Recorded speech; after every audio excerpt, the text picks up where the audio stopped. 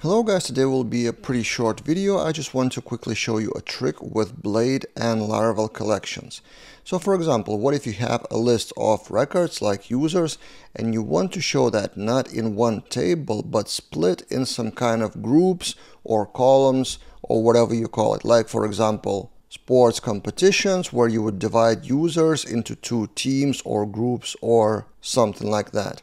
It is very easy to achieve in Blade with a collection method called split. So here's the code. There's user list from controller coming here with user paginate or user all. And then instead of doing just for each of the user, you do for each user split.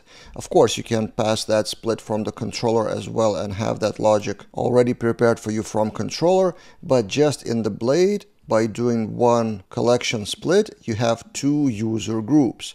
And then for each of the user group records, you have the same user list.